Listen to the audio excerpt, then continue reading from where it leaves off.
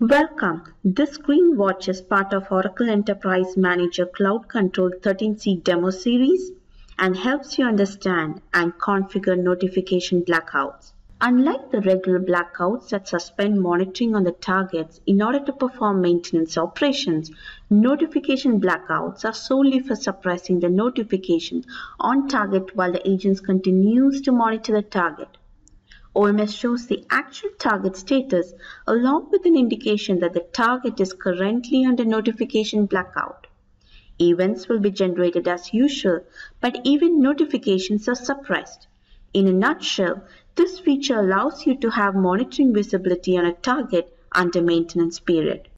Let me take you through the process of creating notification blackout for a database target instance from Enterprise Manager Cloud Control Console. Navigate to Enterprise menu, Monitoring Blackouts. Opt to create the blackout and in the selection dialog, select the Notification Blackout option and create. In the Create Notification Blackout page, you would opt to enter either of the maintenance option depending on your need. Select the first option under maintenance if the target is under planned maintenance and an EM administrator do not want to receive any notifications during the notification blackout period. Since the target is brought down deliberately for maintenance, the duration is not considered while calculating availability percentage. Select the second option, non-maintenance, if the target is experiencing unexpected downtime such as server crash.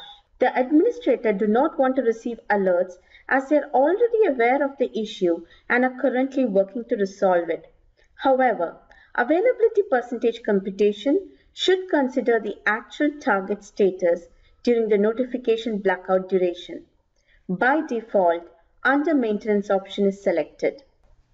Now select the targets to be added to the notification blackout. For the demo, let's choose a specific database target instance to be patched. One could opt to enter other required scheduling parameters and submit the blackout creation process. The notification blackout just created is displayed with the type differentiating if it is set for maintenance or not, and you can choose to see the details by selecting the row and scrolling down for the information. In the All Targets page, for the specific database target instance added to the notification blackout, observe the target status icon corresponding to notification blackout for maintenance. Note that the actual target availability status is reflected next to the spanner icon.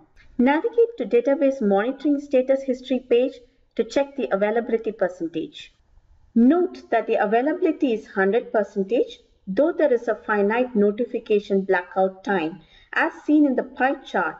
This is due to the fact that notification blackout is set for maintenance as shown in the current status or as indicated by the target status icon message. Now let me show the difference when the notification blackout is set for unplanned non-maintenance mode. I've shut down the target database instance to represent unplanned downtime. Create the notification blackout to repair the issue which caused the database to shut down. Select the second option, non-maintenance, and add the database instance target. Notification blackout created with non-maintenance option set has a specific type clearly conveying the option chosen. In All Targets page, for the specific database target instance, its status icon reflects the down availability status and the little dot indicates that it's under notification blackout. Navigate to its monitoring status history page to check the availability percentage. Observe that now the target downtime is included in availability percentage calculation and the current status indicates that it is under notification blackout. During notification blackout, no actions, including notifications, are performed over incoming events, but an administrator would want visibility into latest events before stopping the maintenance. To monitor the events during maintenance window, that's either during blackout or notification blackout duration, navigate to Incident Manager console and examine the view Events recorded during blackout. That concludes the demo on configuring notification blackout. Thank you for watching this demonstration.